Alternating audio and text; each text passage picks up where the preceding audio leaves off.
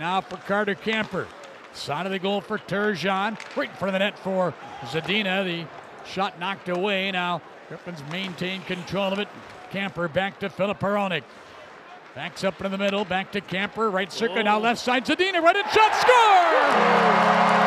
Zadina threads the needle from in tight.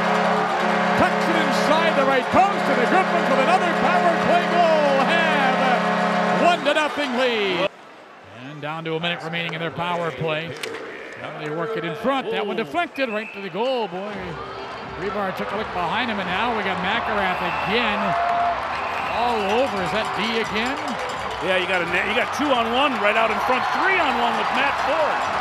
Blandisi to McIlrath's after now. And behind the goal, it's D is in front of the net. Shine in the midst of all this. Hicketts. Yeah, they were 3-on-1 with Matt Ford for a minute there. Now to John Sebastian D. He's a fancy little hockey player, that guy. Now they put it right in front and score. Puck rolled to the goal mouth, and right there to sweep it in was Sam Miletic. And the game is tied at 1-1. The Griffins now up with it, and they march back 3-on-2. They got Campbell on right wing. Here's the pass. Campbell, neat drop pass. Hicketts rolled it right in front. Puck loose. Backhand attempt. Score! Colin Campbell rolled it into the empty net. The Griffins are back on top at 2-1. Well, Colin Campbell just going to the net. It's actually a second rebound opportunity. Suddenly 3-on-2 at the line to Turgeon. He pulls up, lets it go. Right on the rebound. Sulak score! Sulak! And the Griffins lead it 3-1. Sulak, the big guy. 20 seconds left in the two-man advantage. Here's Puempel for the drive. Score!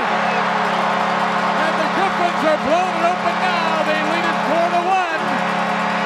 Power play goal, and they'll still have 1:21 remaining on a 5-on-4. Oh, good defensive play by Zach Trotman. Ooh, Zadina got hit hard. Slow getting up. Now we got a fight at center. Hronek has dropped the gloves with Ryan Scarfo. Oh. This is Hronek's first fight, I believe, there. Yeah. He's come close many, many times. Taking on a big boy, too, there. I think that was the deal with the Zadina hit.